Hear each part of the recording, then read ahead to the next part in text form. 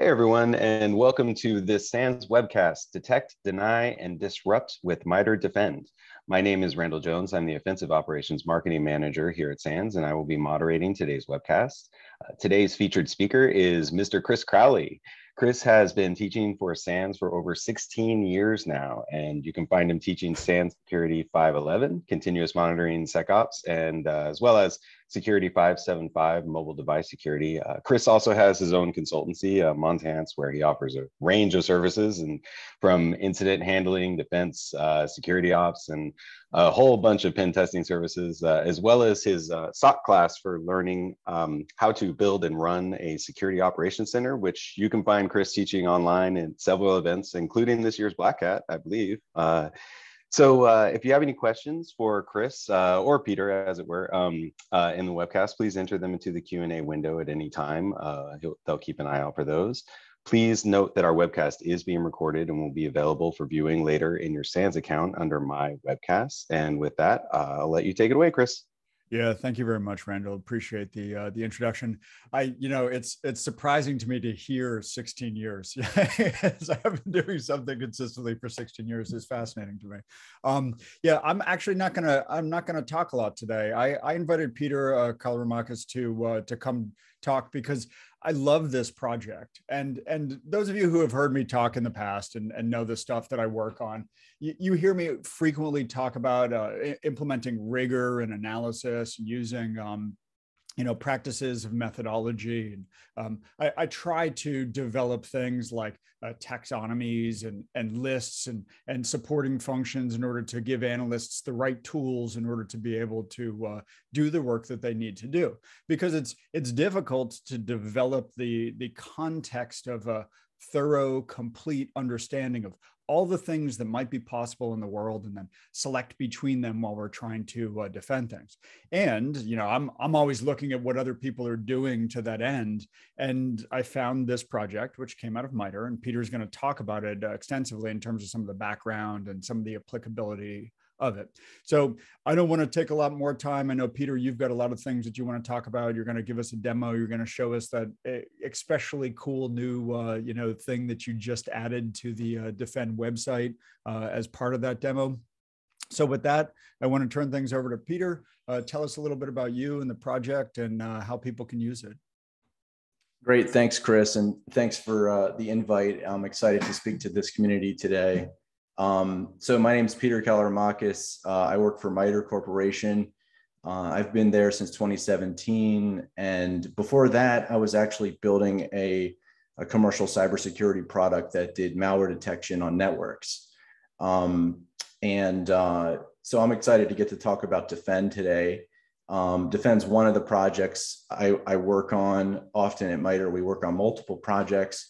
But Defend is unique because we've been working on it for quite some time, and we just released it last year. So it's relatively new, and we had a very small team working on this, but we had enough time and space to kind of really think about things. So today I'm going to give you basically an overview of Defend, the motivation for the project, talk about what problem we were trying to solve, talk about how we actually built it and how it works under the hood, where people are applying it. And like Chris said, I'm also going to give a demo of some of the new features in the website that we released earlier this week. And then we'll wrap it up with some discussion and closing thoughts, and feel free to ask questions along the way. So as I said, we started building this project about 3 years ago, and it was in response to the success of these offensive security frameworks, particularly ATT&CK. Once folks started to be able to characterize offensive TTPs in structured ways, there's an obvious need to characterize defense or what you're doing in response to those offensive TTPs in a structured way. So that was really the pitch for Defend is, hey, we need an equally structured way to think about defensive actions as we do on the offensive side. So I will say it took us a while to figure out how to structure this. It is structured a bit differently than ATT&CK, if you're familiar with MITRE ATT&CK, but there are some similarities for sure. Like I said, we released it last June, so almost a year it's been out, and we were a bit surprised at the response. There was quite a bit of activity on the launch, and the NSA is funding this, so it's exciting to get to talk about this publicly. But it got picked up by a variety of media outlets, and they wanted to do interviews and stuff like that. That was a bit more than I was expecting initially. And one of the interesting things about this was that, we kind of hid an Easter egg in Defend. Behind the scenes is this formal model, which I'll talk about, and it's called an ontology. And we didn't really put that front and center because we wanted the tool to be sort of, accessible and grab people's interest. However, the folks who were interested in that sort of thing found it kind of buried in the back of the website, and they're starting to build things on top of it. So we'll talk a little bit about that as well. It's being used in a variety of places. And in general, what I'll say is, we're taking a long-term view with this. We're trying to get it right in terms of, designing it to make sure that it's sustainable for the community. It's cost effective to build this thing, and it provides value. So, as you use this thing, understand that it's still early stage. You're going to find, rough corners, and but that's exactly why we've open sourced this. We sort of want that feedback to help improve it. But it is being used. So some examples, it's starting to be used in official government reporting. Recently, actually, I think it was on the 7th of this month, a report was released a joint report by CISA, NSA, FBI, which was an update to their earlier report about Chinese state-sponsored cyber operations. And in those reports, they identify the offensive TTPs with ATT&CK, and they're starting to identify the recommended countermeasures using Defend. So there's a nice structure there that lets people sort of really, understand the guidance from a model point of view. We've seen it being applied to environments, and I'll go through some examples of that. We've seen significant improvements in configuration changes in environments when you apply it and really just think about your defenses structurally. Folks are starting to cite it in academia, and we're starting to see vendors also describe their capabilities using Defend, which was one of the main sort of goals of the project, which is, how do you better understand this vendor space? And I'm going to talk about that in great detail.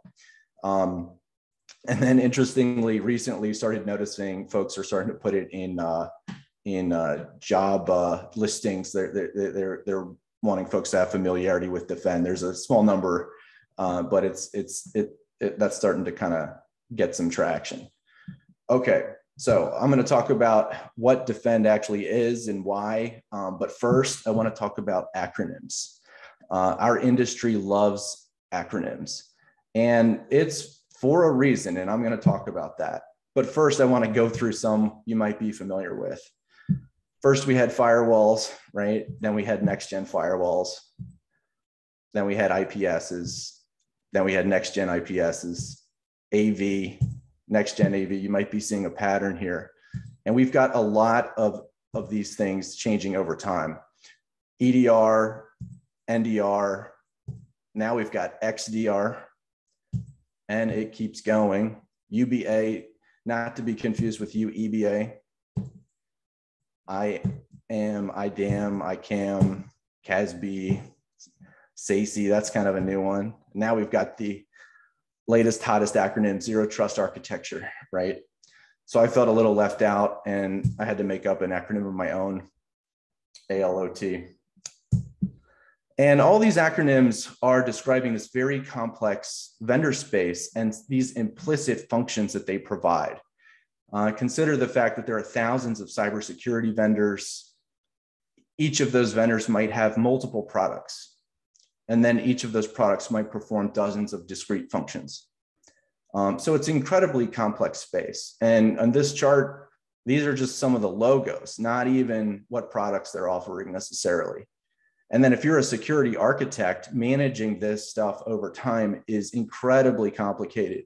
The vendors keep buying one another, products get rebranded, capabilities are folded into bigger offerings, and it's very difficult to keep track of this space. And I think that's why, you know, there's good employment opportunities in cybersecurity, is it's hard to find people who can make sense of this complexity. And this is just the vendor specific technology for cybersecurity. You know, these are things that we usually bolt on to enterprises after the fact, or systems, you know, or industrial control systems, for example. We try to bolt on cyber after the fact. But there's a whole nother domain too, which is configuration policies and hardening and locking down your system. And this is configuring the underlying IT infrastructure that you have. Some of these technologies are providing services to the users. They're not really cybersecurity specific, but you have to configure them in such a way that makes it harder for attackers to abuse legitimate functionality. And this space is also incredibly complex. Each block on this diagram represents an entire policy document. And you can imagine the amount of paper it would take to print these out. It would be many trees, I presume, right? So it's very complex, but there's an interplay between these configurations and the cybersecurity specific technologies. So there's just a ton of complexity here. You know, what does complexity really mean? It means it's a lot of money. Security budgets are typically 10% of total IT spend, and consider the fact that some IT budgets are multi-billion dollars. So we're spending a lot of money on cybersecurity, and rightfully so, but how do you know you're not wasting it? Well, from our perspective, the way that you make sure you're spending your money wisely is you have to really understand what you're spending it on. And that's exactly why we built Defend. What we did was we looked at the technology space that's specific to cybersecurity, but also the IT infrastructure itself. And we built this, what you see here is what we call the Defend matrix. And you can think of it as a taxonomy of cybersecurity functionality. So it's organized by function. And that's what lets us bridge the configuration space and the cybersecurity technology specific space, cyber defense technology. We can start to answer that question is, you know, what is this thing really doing? So across the top, it's the way that this is organized. Across the top, we have what we call defensive tactics. These are things, high level sort of maneuvers that you can perform to improve your defensive posture, things like hardening, detection, isolation, deceive, evict. We're going to be adding some more. One that we're working on now is modeling and sort of inventory, you know, as sort of a top level category. But you could see the tech section is the most built out. Part of that's because that's sort of my background and the team's background. But also we felt like that space was you know, sort of the biggest opportunity to organize the functionality. But as we started going through all these technology documents about how these things work, we started to identify other functions they perform. And that's, you know, all these functions, we call these defensive techniques. One thing you'll note is we use the term defensive techniques, countermeasures, controls, mitigations. From our perspective, those are all synonyms. We just organize these things by function. And then we name them in a predictable way you can see there's generally a noun and a verb. And all those things have definitions in the model that you can read and improve if they need it. But we wanted it to be sort of predictable and have a methodology. So people are using Defend. When you're building a solution or an architecture, it's kind of like fitting together lots of pieces of the puzzle. I'm going to talk about how people are using it, and kind of it's interesting because people started all these different from all these different places with different sets of data. But before I talk about how people are using it, I'm going to talk about how we built it and how it works under the hood. So Defend is related to attack through this intermediate model that we call digital artifacts. I'm going to talk in depth about this, but basically we needed an explainable way to describe why one defensive technique or countermeasure would address a particular threat or offensive technique or even weakness in a system. And the way that we do this is we describe, what are the digital artifacts in play for both offense and defense independently. So you could imagine an offensive technique producing digital artifacts over time and defensive techniques observing those. That's sort of a simple view. On the next slide, I'm going to show you an exact specific example of each of these things. And it's kind of like a blown up view here. So it's the same picture. On the left, you've got the offensive techniques, on the right, the defensive, and in the middle is this model we call the digital artifact ontology. The term ontology is, I like to joke and say that's sort of a dangerous word to use. It can sometimes be a quick way to get ignored in cybersecurity. So I want to talk about that a little bit. Imagine you're trying to organize lots of complex information. Imagine three sort of categories of organization, ranging, increasing in sophistication. The first might be a list or dictionary of terms and definitions, right?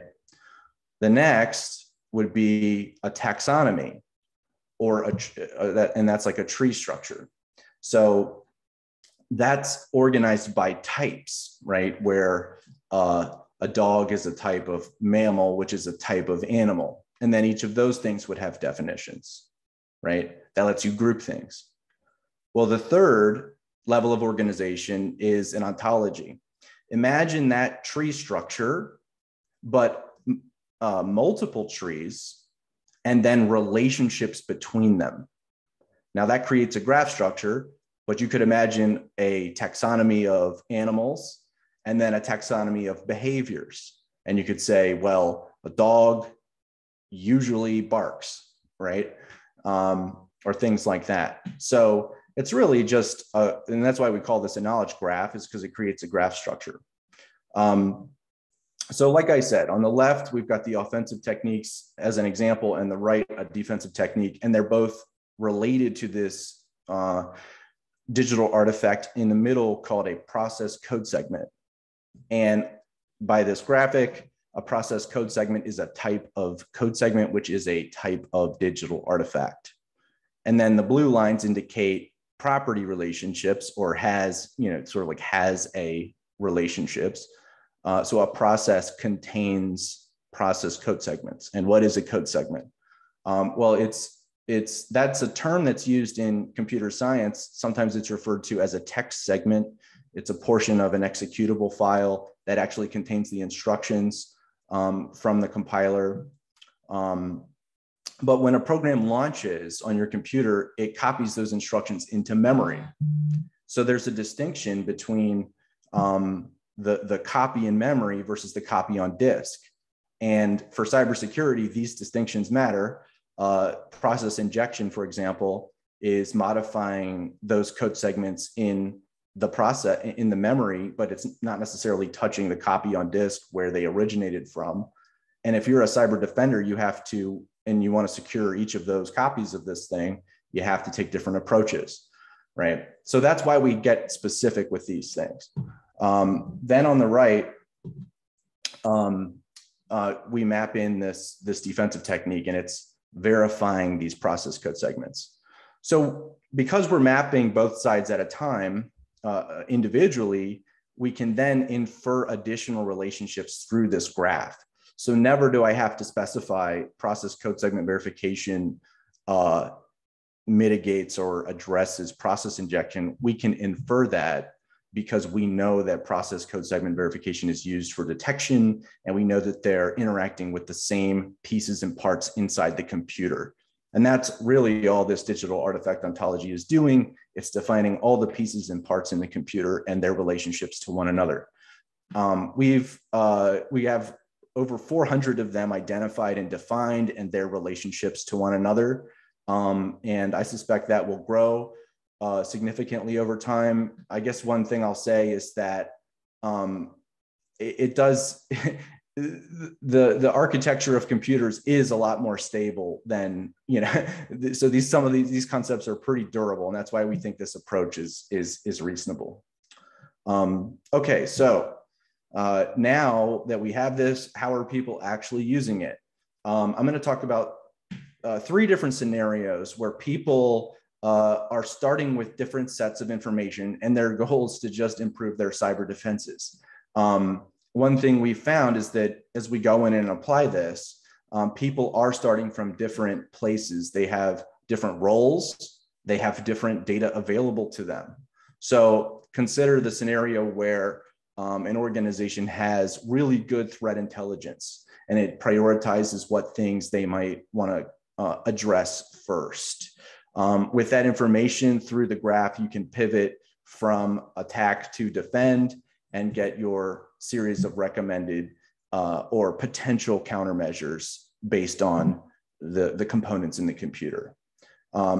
However, a lot of times we go in and people don't have tailored threat intelligence that's really actionable. But they still want to do something. They want to improve their defenses. So what they'll do is say, well, here's my defensive capabilities. What could I detect?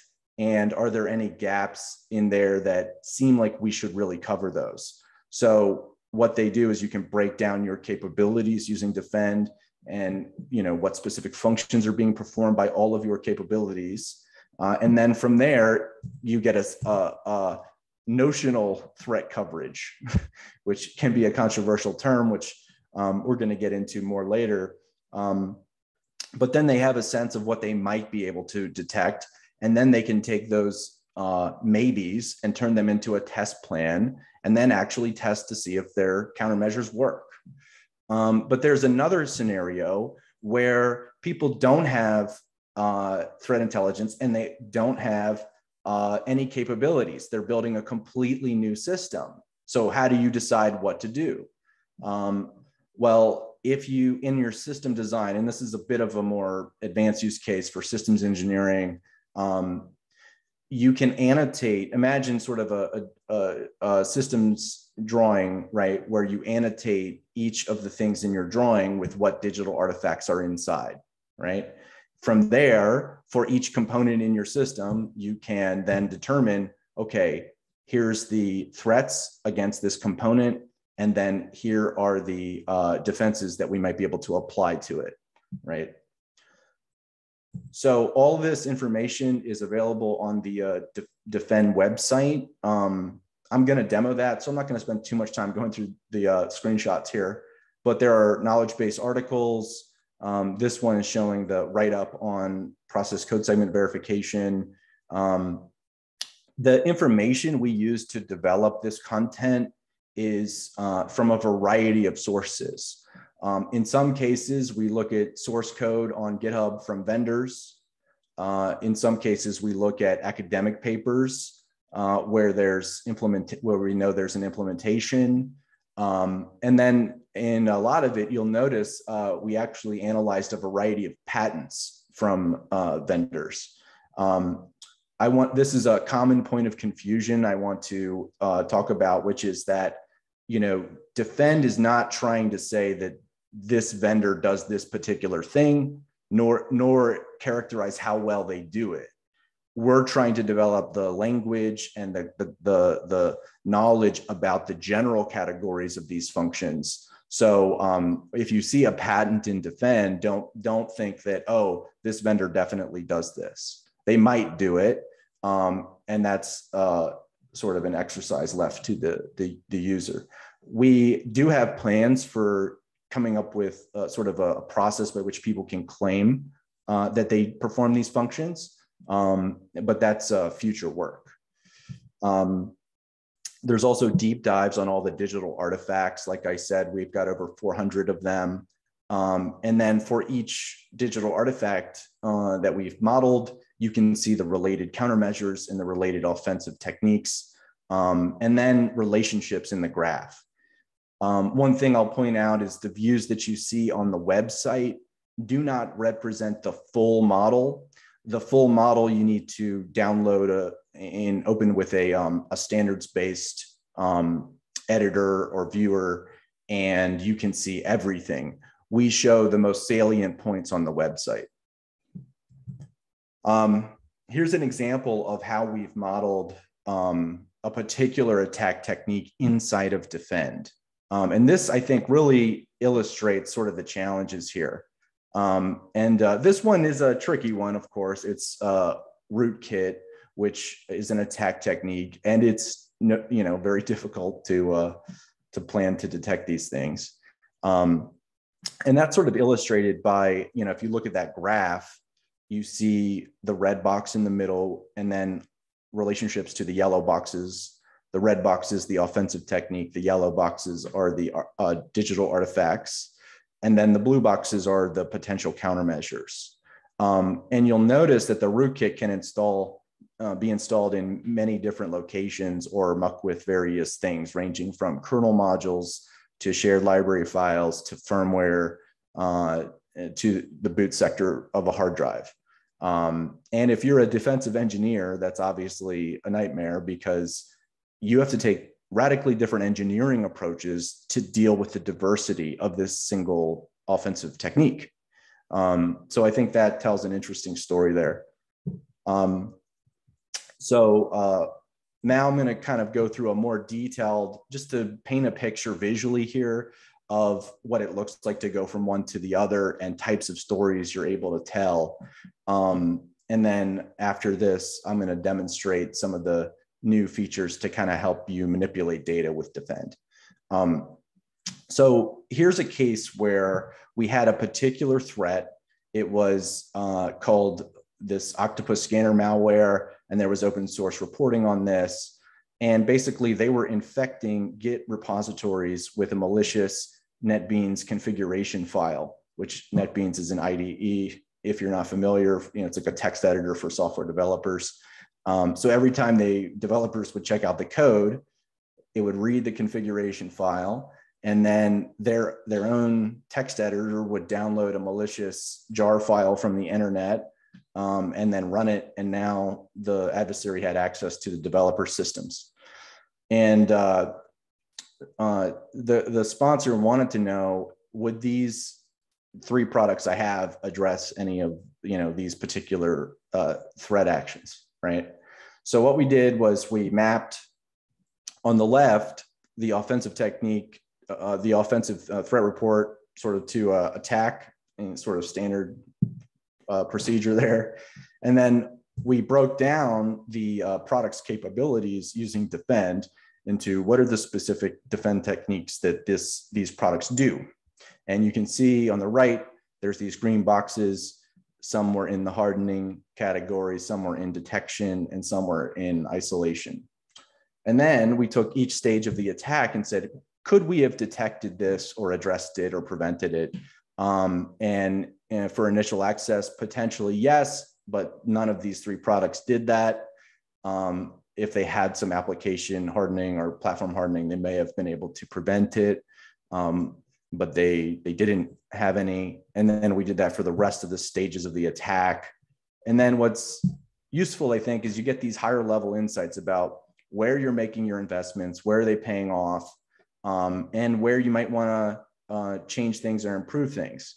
And in general, This was sort of the first time we actually applied defend, but getting these higher level insights and being able to explain to stakeholders, hey, here's where we need to make additional investments or move existing investments, proved to be very useful.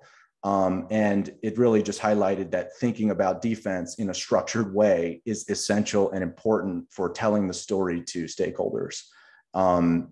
There's no right way to apply defend in the sense that there's no sort of deterministic answer about here's the perfect way to change your defenses. For example, consider if your organization has, and this might be rare, surplus money, you might take a different course of action than if you have, budget constraints, right? So it could be, we're going to increase defense in depth, or where could we reallocate things? So radically different outcomes, but the same data, right?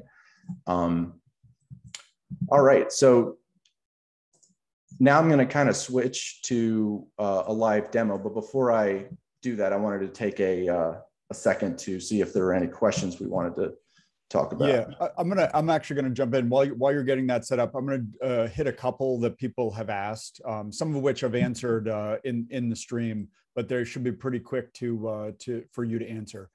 First one. Will there be a defend matrix for ICS, a specific defend for ICS? Is that in the roadmap currently, or is it not something that's currently on the docket in your work list? It's absolutely on the roadmap, and I will say that a lot of defend applies to ICS right now. There are things that are unique to ICS, but as we all know, especially on the physical side, but at the same time, in digital space, a lot of these controllers they're running Linux, right? And we have to secure those. And if there's anyone out there who is particularly interested in contributing to that or participating in that, please reach out and we'll talk about how to engage. But that's a great opportunity to accelerate that area in defend. Yep. Okay. There was a question, correlation between attack and defend. I think that you've addressed that in terms of the mapping, but a related question, are defend countermeasures updated at the same pace as attack or vice versa? Are these projects linked internally with MITRE, or are they in some way insulated from one another and independently releasing updates? So they are two separate project teams. What we try to do is, attack releases new versions a couple times a year, and we try to get an update of defend out there to add the new attack techniques and deal with deprecated ones, in a reasonable amount of time. So we try, we're trying to keep them in sync in that way. And right now I will say that we have not upgraded to attack 11 yet. It's still mostly focused on attack 10. So you may notice that, but shortly they'll all be in there and updated. So. Yep. And then the last one, the question is, couldn't I just use detect to do this type of mapping of attack technique to products and security solutions? So what's the gap between detect and defend and what you're doing that is different, or how does the ontology help in that case? That's a good question. I would say that, we're focused on building the model of infrastructure behind the scenes. And so far that's paid significant dividends. In addition, we're going for a comprehensive taxonomy of defensive functionality. And that's to include things that an engineer at Intel is doing to make it harder to, hack a system. So I think the target audiences are a bit different. And you'll see defend, while the detection side is the most built out at the moment, other areas it's going to, really the goal is to connect operations and engineering, right, with this thing. And I think that's what makes this unique. Got it. Okay. Yeah, go with that. We've got a few more questions still in the queue, but we'll get to those after your live demo of walking through it. All right, great. So, so as I mentioned, you can use the website to you can quickly look up attack techniques here. I'll search for rootkit. And this is the same view I talked about in the slides. You can search by digital artifact, like what is a kernel, what does that mean in defend, right? And you can click that and you get a definition on all the terms and then how it's related to other terms. So this is sort of like a miniature graph of where this lives in, we call it sort of the neighborhood of this concept. The full graph is much bigger, but you'll notice we don't represent like some big, spaghetti ball. So a kernel contains things like hardware drivers, might contain kernel modules and all these relationships, which you can also browse, right? One other thing, all these search boxes deal with synonyms. So like, for example, if you look up defend techniques and you type in malware sandbox, you'll get a match for dynamic analysis, which is our term for it. And then you can click that. Now, some of the new features we released, we're calling these extractors. So this defend extractor. So the reason we developed this is because we keep going into environments and people are like, well, what could we detect and with what we have? And it's kind of difficult to answer those questions in a reasonable fashion. So we wanted to kind of really quickly be able to, from any format, quickly extract what are the functions being performed and then automatically map them to attack. So I'll use an example here. There's one vendor who I hadn't heard of before they published this blog post last year. And they said, what MITRE defend techniques do we implement? And what I'll do is I'll just command A or control A, copy all the text. I've got my Zoom bar here helping me out. I'll paste that into here and hit go. And it pulled out 11 defend techniques. It will pull out synonyms, identifiers, ontology identifiers, or defend IDs.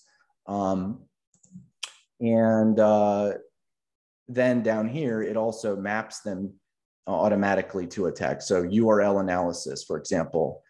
Now, here's where you can kind of understand the full story about why we think this will address a particular attack technique. URL analysis, you'll notice there's a defensive verb and a defensive artifact, and then an offensive verb and an offensive artifact. Sometimes they'll be the same, but sometimes they won't. And I'll show examples of that. But in this case, it's the same. URL analysis analyzes URLs. This attack technique, drive-by compromise, T1189, produces URLs. And thus there's a match. So we could say, okay, would this catch that? And maybe it would, maybe it wouldn't, depending on how your architecture is set up and how the traffic's going. There's a disclaimer about these relationships, but the thing that we're trying to do is really just kind of provide that first high level, here's all the maybes. And the reason I think, that's useful is that everyone has special, sort of specialized knowledge in a particular domain. But cybersecurity is such a broad domain, it's impossible for anyone to be an expert in all the areas. So the goal here with this is that we are combining all the common knowledge or common sense and putting it into one thing. And that's really what we're trying to do. So for example, down here, you'll see matches in the case of dynamic analysis with something like let's pick one. Dynamic analysis analyzes executable files, and this offensive technique is interpreting executable scripts. So here's a case where an executable script is a type of executable file, and that's why there's a match. So it's not a one-to-one match. It takes into account the actual model or ontology. So you can click on, what's an executable script, and you get a definition for that. And then up here, you'll notice, okay, that's a type of executable file, right? You can also export the results in a number of ways to work with this. It's just to sort of accelerate things. You can copy and paste it into an Excel book and get your, a nicely formatted table. Or you can also click download and download a navigator layer. And then if you're familiar with the tech navigator, you can open that up and then get a sense of what the hypothetical coverage of these variety of techniques might be. The real goal here is to give you a starting place to kind of, build a test plan or have deeper conversations with the vendors to figure out, well, this might detect this, but would it actually do that in a certain scenario? So, so we just went from a vendor's web page to what things are in there, and then being able to visualize that here with a navigator layer. If you hover over the attack techniques, it'll show you what defensive techniques match. So native API under execution might be detected by system call analysis, for example, which is a defend technique, right? You could go the other way too. You could go what we call the attack extractor. I'll take a threat intel report. This one was the one produced by NSA, CISA, and FBI, and I can copy all the text in here. One thing I'll note is the various PDF viewers handle copy and paste differently sometimes. So you may only get one page when you're copying things. So I copied all the text from the 30-page report, pulled it out. Here's all the attack techniques. And then here's all the related defend techniques for each of those single attack techniques. Where I showed you before is a one-to-many relationship from defense to offense, same for offense to defense. In this case, a drive-by compromise produces outbound internet network traffic, and these defend techniques are analyzing network traffic. So the way that we define things in defend is we say if a defensive technique, if we declare that it analyzes network traffic, that's the same as saying it analyzes all types of network traffic. There are reasons we've done it that way. It's sometimes quite difficult to specify, well, what types of network traffic is something that's designed to do generic analysis doing. There's another point there to make too, which is that, if you look at the defend matrix, all of these functions that we've defined can be implemented in so many different ways. They could be done manually by an analyst or an operator, or they could be implemented in software with, running on a client device in real time. Don't think that, all these things are just things that you could buy. A lot of these can be used to characterize analytics you're developing that you're running in sim tools and things like that. So for example, if you write a query for your sim that's looking at, the properties of process spawns in your environment, we would call that in defend process spawn analysis, right? And you can then catalog and organize sort of all the different things you're doing and developing from a functional perspective. And that can provide you insights over time. Well, gee, over the last month, every single analytic I've written was looking at process spawns. Is there a mathematical way we might want to look at process spawns in our environment rather than doing rigid string matching, right? So just some ideas to think about when you're using this. Peter, can I get you to go back to the attack extractor tab that's at the top in the center that you just had up a second ago? Because I wanted to ask you just to make the point again. So in here, this attack extractor is pulling from that document the attack references, but in that same document, and this is the one that you highlighted, that there's also defend references. So I just want you to explain how you would need to use that defend extractor again in this case in order to make sure that you're going both directions. If you don't mind explaining Sure. that just for clarity for people listening. So that's right. In that report I showed there, they actually had mapped to defend. So I'll show that here. And this is where one point I like to make too is, this was it was pretty, I like how they structured this one because they put, on Appendix A of this report on page 6, they have this table with 4 columns. On the left column, they've got the offensive techniques and their identifiers. On the right, they've got the defensive techniques they recommend and their identifiers. But the real meat is in the middle, which is specific details about how this technique was being implemented by the actor and how to tailor the defend techniques to this particular threat. And this is, in my opinion, where the real hard work is in these useful details. And I'm definitely proud of the work that we've done on defend, but at the end of the day, it's providing categories for you to use and better understand your space. But the real hard work is in tailoring those concepts to your environment with specific information that only you have, and that's where that's the hard work in my view. The demonstration here was in the case that this report did not have defend technique specified. You might want to pull it out that way.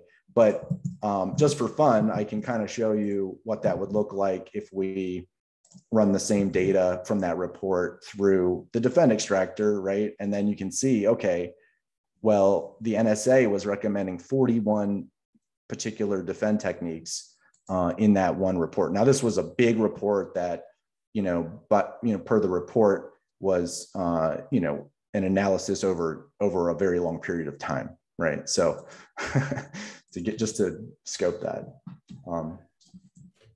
That's great. I appreciate you sort of showing that from both directions, and also acknowledging that like the hard work in there of the analysis of the information is present. And what defend is really trying to do is to bring rigor and specific mappings, and you call it an ontology, which is a fancy word describing the notion of mappings across tree structures, right? But you're providing that so that analysts now have a mechanism by which we can have consistency in describing our thinking and be able to expose the work, which is a huge challenge in performing analysis. So do you mind if I throw a couple more questions in? Because there's some really good questions in here. Michael asks a good question, and it's a challenging question, which I think challenging questions are great ones. And so to set the stage of the question, he says, look, recently a prominent security professional, so I don't know who that is, but said basically defend is destined to fail.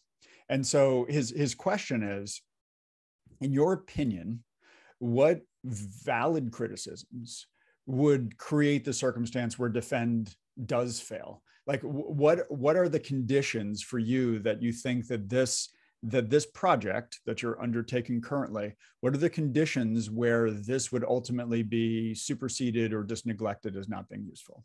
And I think that's the question that he's asking. Great question. My first response is I'd want to understand fail at what, right?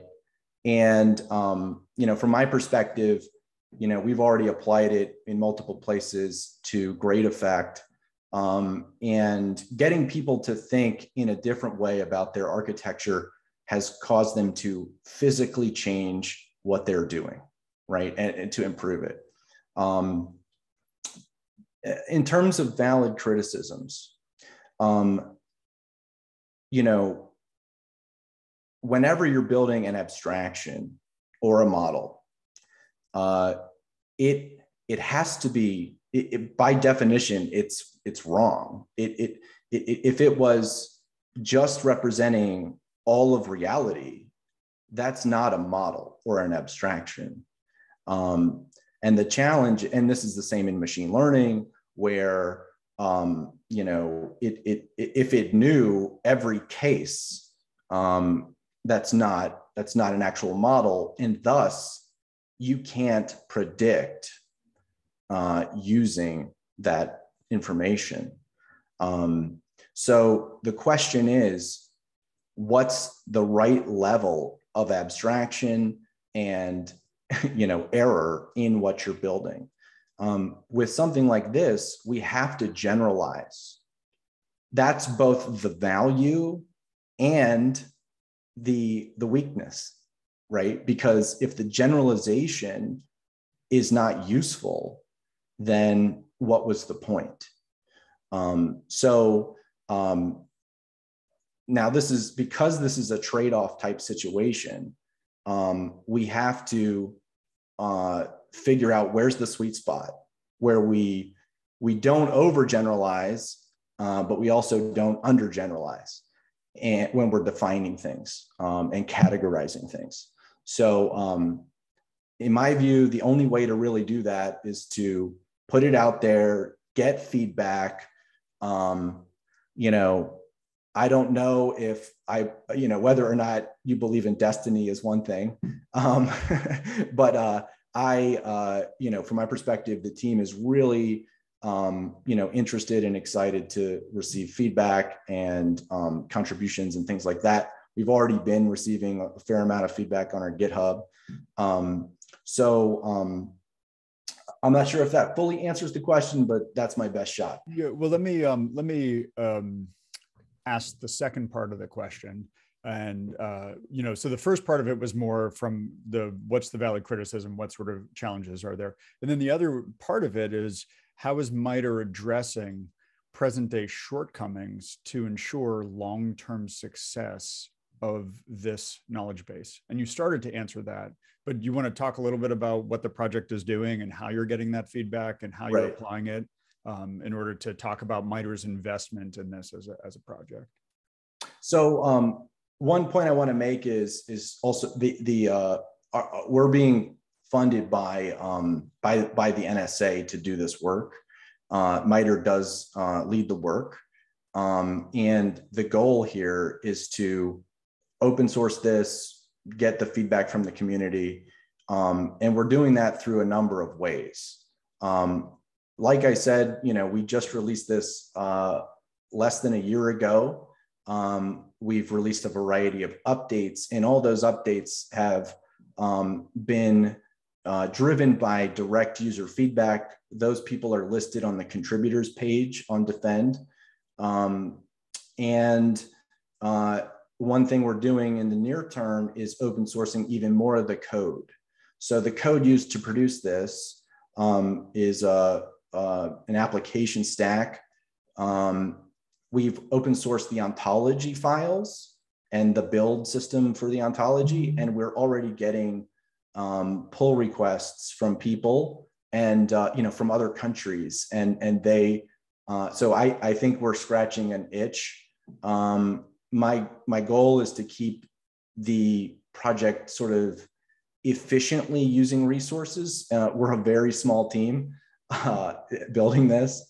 I think if we can stay efficient, figure out how to scale the development of this model via GitHub and the Slack channel, I think it's going to be sustainable and useful over time. Great. There are several other questions, so I'm going to ask these kind of quickly. One question is, DFER tool functionality is described in terms like artifact preservation, collection, validation, processing, and evidence identification, extraction, presentation. But these terms don't obviously appear in DEFEND. In your opinion, is DEFEND suitable for assessing digital forensics tools specifically? That's a great question. So when you're doing a product assessment or tool assessment, there are so many dimensions of things you have to consider. And that was one of the sort of the impetus for this project. Was I was doing a comparison of commercial products, and I had 100-point sort of checklist of things I wanted to know about each product. And then I started with 30 products, I whittled it down to 8 products. So that's still 800 points of data that you're collecting. And I felt, wow, there's no enumeration of all the cybersecurity functionality out there. So most of the things we were comparing were like administrative features and things like that. So product analyses are highly dimensional, and DEFEND functions in those products are one single dimension. However, as you characterize those DEFEND techniques in the product, those often have their own dimensions, things like false positive rates or cost or computational cost. So for DFER tools who are doing analysis and trying to detect things, there may be application on the functions in DEFEND. The artifacts in DEFEND for DFER tools should be relevant. It's a pretty large taxonomy of these things. But the specific DFER tool functions that are like, part of the incident response workflows, those administrative functions are sort of would be a parallel taxonomy, if that makes sense. Yep. It makes sense to me, and hopefully to the respondent, to the person who asked the question too. You were talking about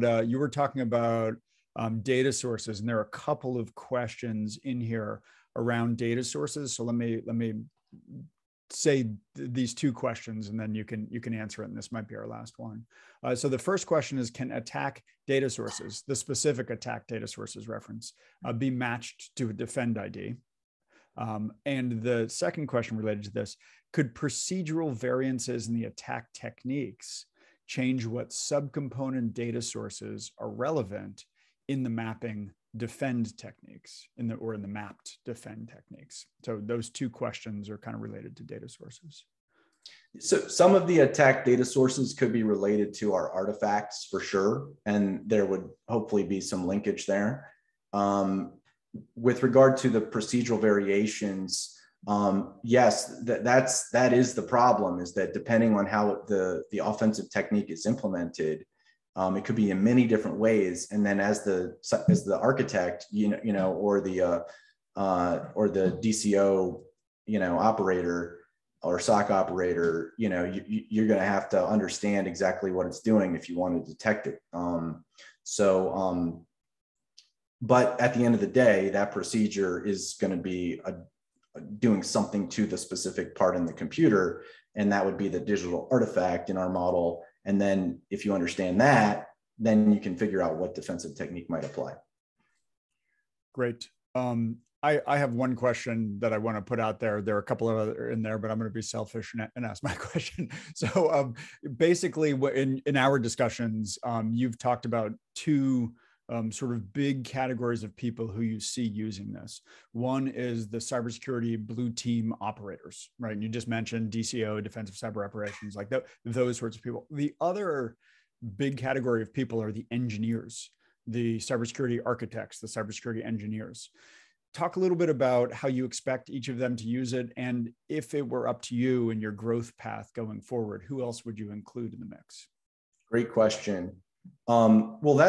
So there's two ways I want to answer that. One is there's a term emerging called digital engineer, and that's from the discipline of systems engineering, which is a whole formal discipline.